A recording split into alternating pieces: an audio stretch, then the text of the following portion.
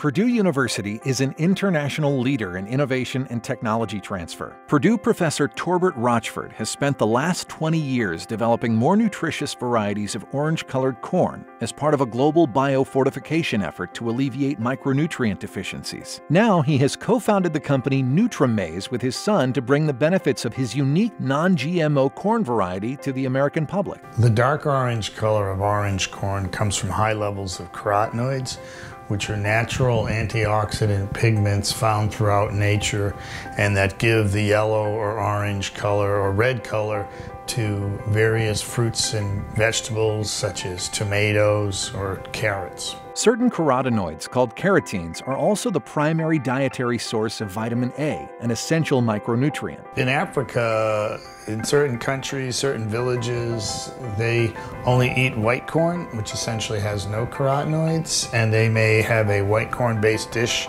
3 meals a day, most days of their lives, and they can develop vitamin A deficiencies. Orange corn looks different than white corn, and it has higher levels of the provitamin A carotenoids, which may help to alleviate vitamin A deficiencies. Currently, biofortified crops, including orange corn, are being deployed throughout the developing world to deliver more micronutrients through foods people are already eating. Although Americans typically aren't at risk for severe micronutrient deficiencies, orange corn could still provide a nutritious boost to the average American diet. When we selected for darker orange color in Africa, we also increased the levels of lutein and zeaxanthin. We don't have vitamin A deficiency in the U.S., but we have deficiencies in lutein and zeaxanthin, which accumulated in our eye and our brain.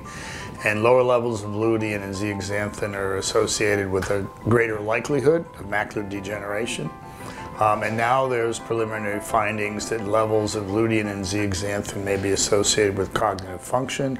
The American Optometric Association says that eating enough lutein and zeaxanthin significantly reduces the risk of developing age-related macular degeneration. Unfortunately, most Americans only consume a small fraction of the levels recommended. We're really using the same concept behind biofortification in Africa, which is that the most efficient and effective way to get people to improve their diet is to improve the foods that they're already eating. What's really exciting about orange corn is that it's not only more nutritious, but in the process of developing it, Torbert also made it better tasting.